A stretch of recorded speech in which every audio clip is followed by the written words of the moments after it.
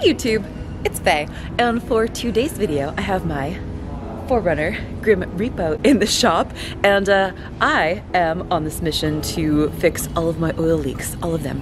And for today's video I will show you how I replace the seals on my engine oil cooler, which has been leaking for quite some time. So let's get into the shop and I will show you how I do that. First of all, I waited until I needed an oil change to do this because you've got to drain out the oil, so it just only makes sense. So I'm doing an oil change too, and I started out by removing part of the undercarriage liner or the skid plate. You can see that I still have the front one here, but this one that covers this area has been removed with just a few 12mm bolts, depending on how many you have lost. I have 4, so I removed all 4 of my 12mm bolts, and now I have my drain pan, and I'm gonna drain the oil out. So that's how you start this process.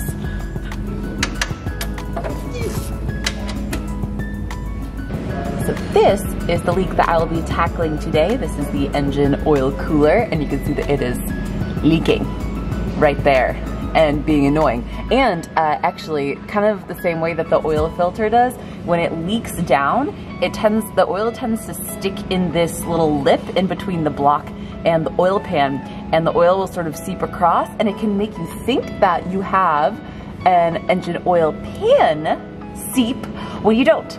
So I actually may have an engine oil pan seep, but I like to start from the top of the engine and work my way down because gravity. And sometimes, you know, this might not be that big of a deal, and it might just like, maybe it still has a little seep, but it could be exacerbated by like the other leak that could just make it look worse. And this one, you can tell, is very much an active drip. It's an active leak. We can see the oil coming down there. So this is a pretty bad one. So this is what I'll be doing today.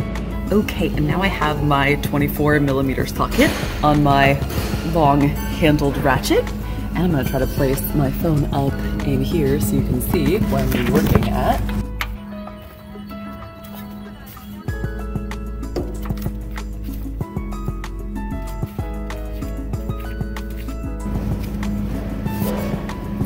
Okay, we'll let that leak for a little bit. 10 minutes later and it's still leaking. Oh, all right, let's see if we can speed it up a little bit. Okay, and eventually you'll get to the end. Wow, there we go.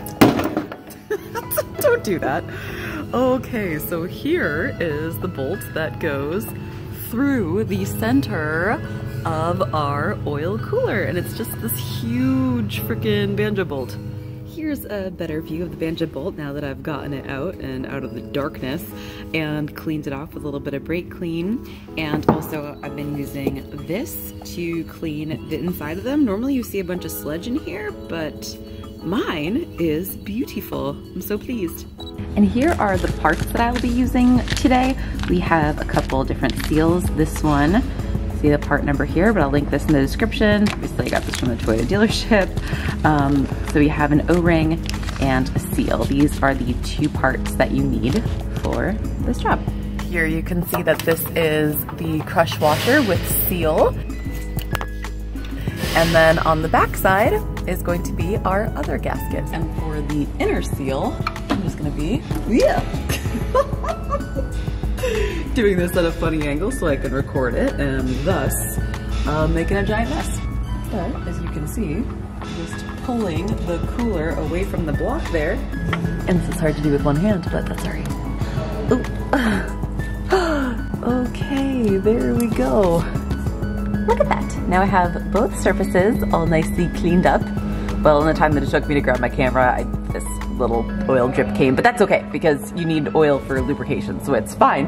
But I just took a gasket scraper and got all the old debris off of there, off of both sides, and now I'm gonna put everything back together. Super simple.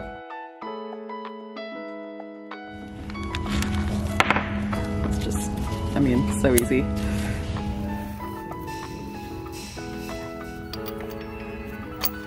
Bolts in there to guide us. There we go. There we go. Now we are going to torque the bolt to specification, of course, and for that we have 43 foot-pounds on my little torque wrench. 43. All right. First, I'll clean off the area really well, and then I'm going to top off my engine oil and check for leaks. Make sure that I didn't mess this up.